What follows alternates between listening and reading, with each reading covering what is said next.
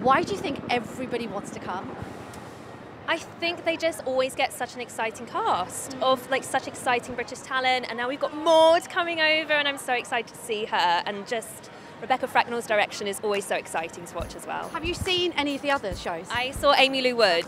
Yeah, And Amy was incredible. What did you love her performance? she made me cry.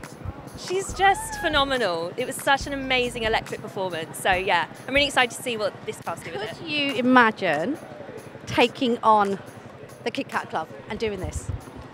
I mean, I'd love to if they'll have me. Would you?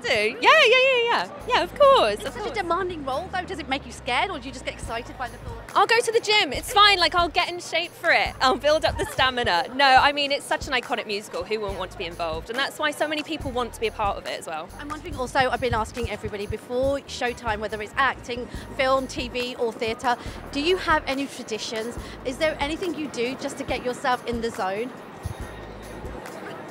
You? Maybe I don't.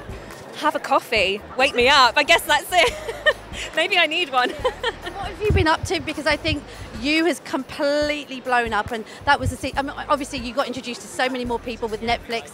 How's life been? What are you up to? Yeah, good. I'm currently filming Queenie for Channel 4 and Disney Plus. So that's filming at the moment. It's based on Candice Carty-Williams' new novel. So that's going to be really, really exciting. And they've got an amazing cast, and Dionne Brown is doing such an amazing job as Queenie.